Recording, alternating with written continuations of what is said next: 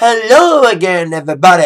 Hello. Zach Attack is here with my Atak Sportz for this Monday, March the 10th, 2014. Alright, I haven't talked any football lately because, it's off season. Drafts coming up. I don't do draft stuff. I only watch the games. I don't care about drafts. I don't follow that shit. A lot of my friends and cousins do, but not me. But I do have to mention news. Of course, I live in Detroit. Love them or hate them. Of course, the Detroit Lions. Of course, I unfortunately am a bandwagoner. But bandwagoner or not, it was a sad day yesterday as the owner of the Detroit Lions, William Clay Ford, died at the age of 88 just days before his 89th birthday. Many Detroit Lions have mixed emotions. Some people are sad for his passing. Some people are happy for his passing because maybe the Lions can fucking win. But we'll see what happens. Maybe it'll make him more motivated now.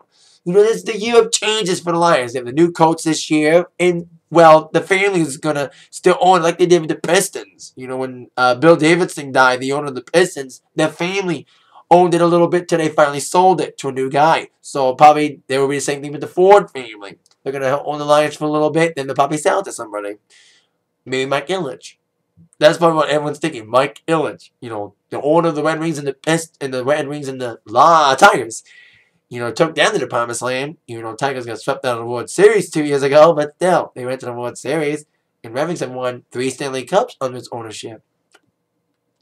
So, who knows? I don't know what the rules involving hockey teams owning football teams. But till then, we got, of course, the Lions owner dying. Rest in peace to him, and condolences to the Ford family at the sad time. One of my friends works for Ford. So that also sucks too, for not just football fans, but for automotive industry in general in Detroit. So there you go. Now, on with the wrestling news of the day. Starting with news on a former WWE diva and Dance from the Stars runner-up, Stacy Keibler. Now, she had been dating George Clooney. Of course, they broke up a few months ago, and now apparently she's dating a new guy, no longer dating him. Surprise wedding happened this past weekend for Stacy Keibler. She married her brand new boyfriend, now her husband, Jared Pobre. Need to find the name right, sorry. At a surprise entrance ceremony in Mexico. George Clooney sent his best wishes to Stacy by writing, "My happiness is indescribable." Actually, not from George Clooney, but from Stacy herself. Sorry, mispronounced that shit. That Stacy says on here, marriage is the ultimate bond of love and friendship. It means putting all your faith and trust into a person that you can't help but to believe as your soulmate. Someone who has all your best interests at heart. Someone who had picked for you to help you grow and be the best person that you can be. Jared is all of this for me. She and Pobre have been friends for years and started dating last fall following the breakup with her and George Clooney. So, like I said, it was an amicable breakup between those two. But congrats to Stacy Keibler for her marriage. I met Stacy twice. She's a nice lady. She's a hot lady with those nice legs. And she may go back to WWE someday. I've been hearing rumors about that for months. But whether or not she comes back to WWE, because she left kind of abruptly, because after the whole Dance from the Stars thing, she kind of separated herself from wrestling. She took so many opportunities. She became the female Rock, almost. So, nice to see Stacy Keibler find some happiness. Congrats to Stacy for her surprise marriage. Now, on with some TNA news. Of course, last night was TNA's Lockdown pay-per-view. I didn't see it. For one, I don't want to pay for it. And I don't want to stream it because it's too fucked to stream it. But I heard mixed reviews for it. There were some good things and some bad things. Especially 2 screwy endings in the 2 main event matches. But I heard the best match of the night was Tigre Uno. New guy from the X Division, taking on Manic, and what I heard was a very good steel cage match between those two. Great debut for Tigre Uno, saying he's going to add some excitement to the X Division. I'm looking forward to seeing him make his Impact debut probably on Thursday. And then we had a steel cage match, a lot of steel cage matches, of course. We had Great Muta coming in with Sonata, the new X Division champion, defeating Aries, of course, apparently on the road, taking on teaming up with Yazoo against Brandon Foods and Saban, defeated them in that match. I heard Sam Shaw Anderson was kind of okay. I heard it was the last man standing in a cage with Storm and Gunner. I heard that match was pretty good with Gunner getting the victory. Bobby Lashley returned to TNA for the first time in years. by accepting EC3's open challenge after they did white out Kurt Angle. Kurt Angle was, I was wondering how they're going to write out Kurt Angle. Is he going to really wrestle against EC3 or not? Well, he didn't. Bobby Lashley accepted the challenge. Now we had Madison Rayne retaining a Knockouts Championship. And unfortunately, thanks to the screwy ending, Magnus retained the world title over Joe. Thanks to a screwy ending with Abyss coming through the floor and beating the crap out of Joe at the baseball bat made of barbed wire, helping Magnus get the victory. The only good thing is, Team MVP won. I'm very surprised that Team MVP won Lethal Lockdown. With Willow, aka Jeff Hardy, making his debut. Of course, I thought Willow was a different person, but then I found out that Willow's an alter ego of Jeff Hardy, which is why he was in it, because Jeff Hardy, the person named Jeff Hardy, wasn't allowed in the match by Dixie Carter because he walked out, broke the contract. So his alter ego, Willow, took his place in the Lethal Lockdown match, and Bully Ray was the insurance policy that Dixie hoped was going to help her get the victory. But as Bully Ray looked like he was going to sign with Bobby Roode, as Bobby Roode was about to put MVP through a table when the Lethal Lockdown roof came down, MVP had a big surprise as MVP was saved by Bully Ray putting Bobby Roode through the table.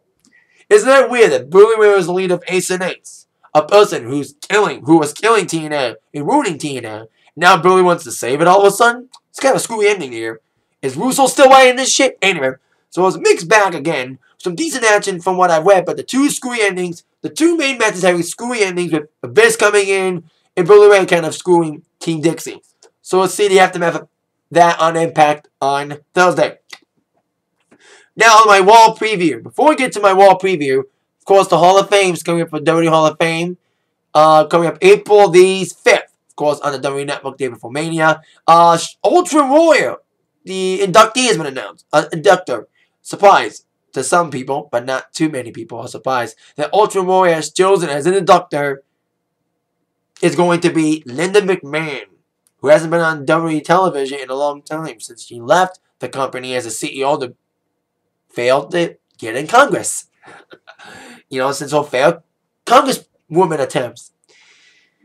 So we know two inductors thus far. We got Jake the Snake Roberts being inducted by Diamond Dallas Page. We got Ultra Warrior being inducted by Linda McMahon. Lita, I'm hoping Trish inducts her. We have probably going to find out more inductors soon for Lita. And Paul Bearer, who I think should be inducted by Undertaker.